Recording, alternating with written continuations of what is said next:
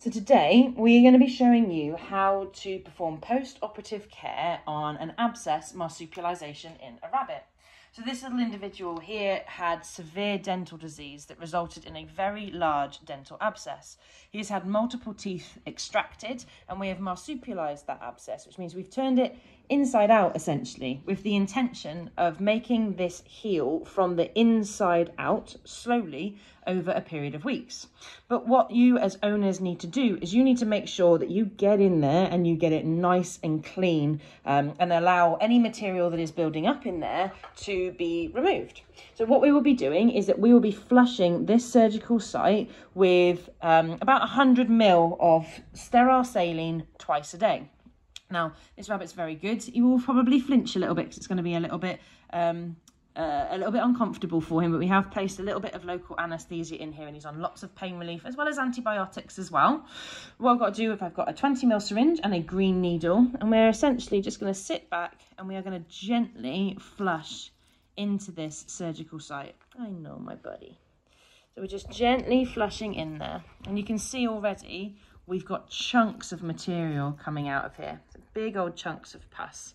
Now, this rabbit's got such severe dental disease that actually there's a little hole that communicates with the inside of his mouth where we've removed these teeth. So there's a very small amount of the syringe feed that we've been giving him being removed from that surgical site as well. But that's kind of to be expected given the extent of the surgery that he's undergone. And it's really important to remove all of that material with each flush. So we're going to, again, continue to flush this, and we just stay a few inches away from the face. We don't want him to flinch onto the end of the needle either. But we keep going until we've done 100 ml, and then after we have flushed it, we pack that surgical site. Now, sometimes you'll see that some vets put antibiotic impregnated beads in there.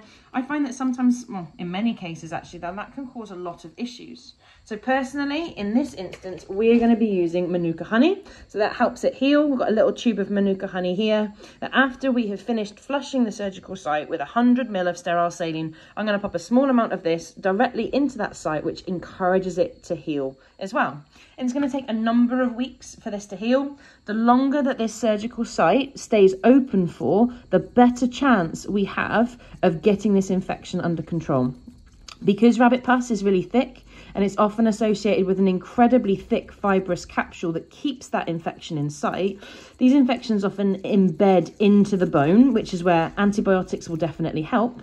But antibiotics alone are not enough in many instances of rabbit dental disease and rabbit abscess formation. So we do need to perform these rather invasive and intense oral-facial surgeries. And it's very, very important that these individuals have lots and lots of pain relief afterwards. So, as I said, final summary, 100 ml of sterile saline into this hole. Just chilling, he's been very, very well behaved. We do this twice a day. Once we've done each flush, we will fill that surgical site with Manuka honey.